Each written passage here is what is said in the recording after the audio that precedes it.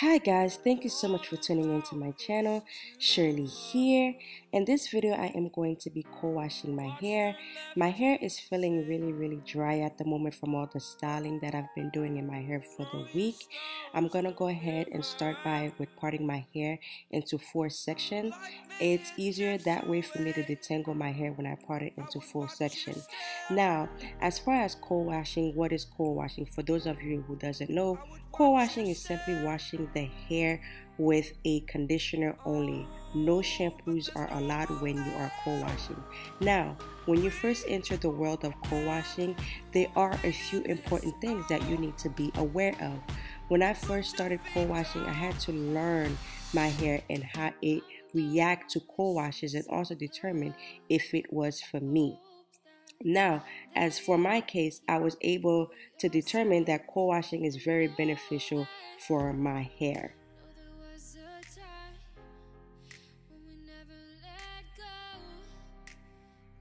I also want to say, first important to understand is co-washing is not for everyone. From my experience, co-washing is better if you are relaxed, when it is in good condition, and when the hair is strong. When relaxer is limp and weak, co-washing can only add to the problem as it is very soft. Remember that there is such thing as moisture overload. Too much moisture can result into flat, limp, and lifeless hair.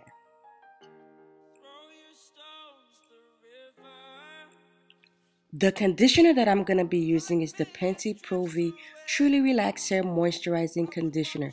Now, what makes this conditioner so extraordinary is the luxurious, nutrient-rich cream, the micro-moisturizing wrap every strain, and long-lasting softness and manageability.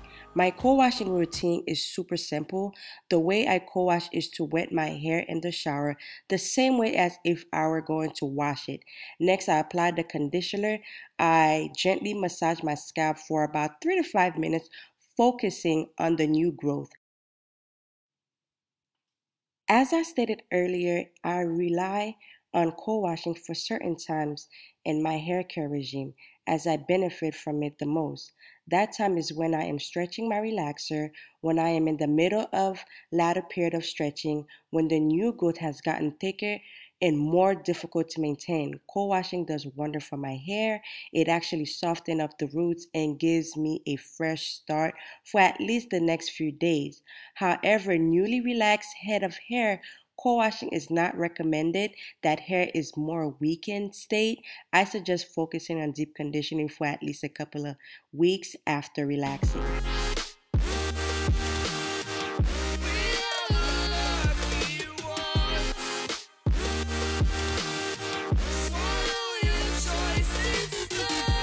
Some tips on co-washing: using a cheapy conditioner or a lightweight conditioner, as it would not sit on as long as a deep conditioner and it would not weigh down your hair. Do not overdo it with co-washing. Too much co-washing just may cause damage or split end.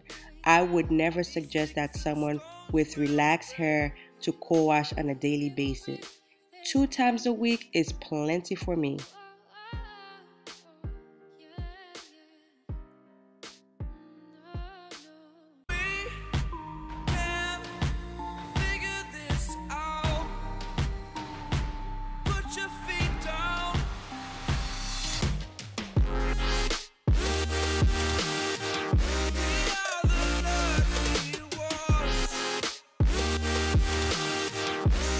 I'm gonna go ahead and use my wide tooth comb to go ahead and detangle my hair.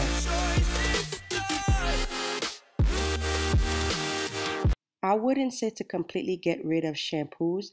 I still use a clarifying shampoo to avoid residue on my scalp. Many people that do co-wash exclusively put on coating on their scalp that is difficult to get rid of. So I do suggest you clarify at least once a month. But you can also co-wash at least twice of the week, 2 times out of the week. Then I go ahead and rinse out the conditioner out my hair. As you can see, my hair feels super soft. The conditioner feels so great. My hair feels moisturized and I am just loving it right now.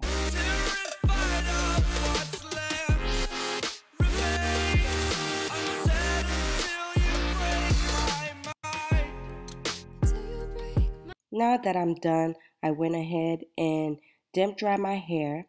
As you can see, look at all my new growth in my hair. I use my leave-in conditioner, and I also use a coconut oil, my organic virgin coconut oil, and make sure that the ingredient says organic coconut oil only and nothing else.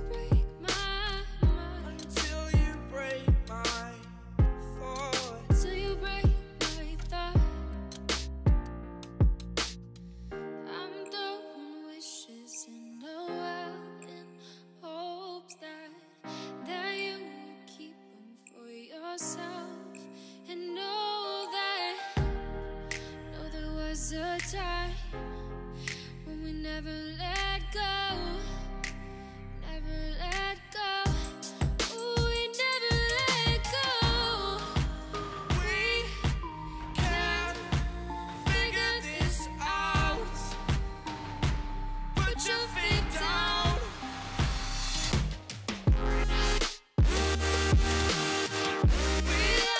As you can see, I am experiencing some thinning in front of my hair due to postpartum, which I am working on to getting back those hair. I'm gonna go ahead and allow my hair to air dry. I never use heat. I always let my hair air dry just because I do not want any heat damage in my hair. So my hair is done drying. It's about 99.9% dry right now at the moment. I'm going to go ahead and proceed in moisturizing my hair. As you can see, the front of my hair feels very slick due to the fact that I always tie it with my scarf. As you can see, I'm using my Baby Buttermilk Daily Moisturizing Conditioner.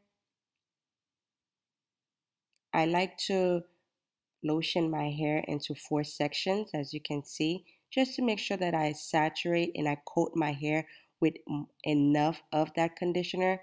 I want to make sure that my hair is well saturated with the leave-in moisturizer. I love to start from the roots and work my way up.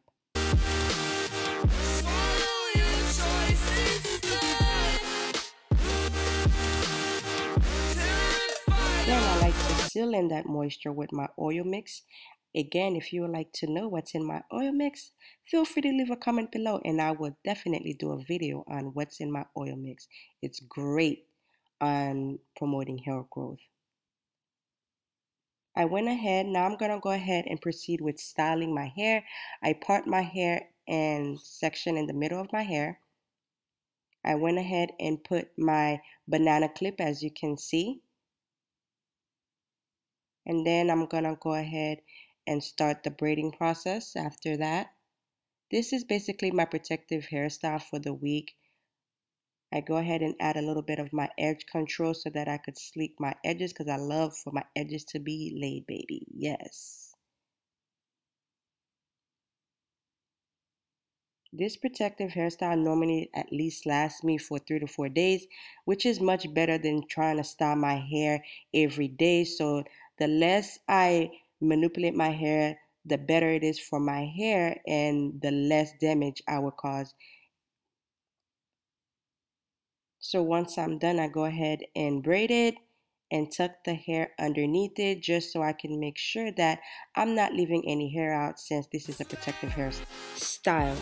Now remember, co-washing can be either beneficial to your hair or it can do more harm than good.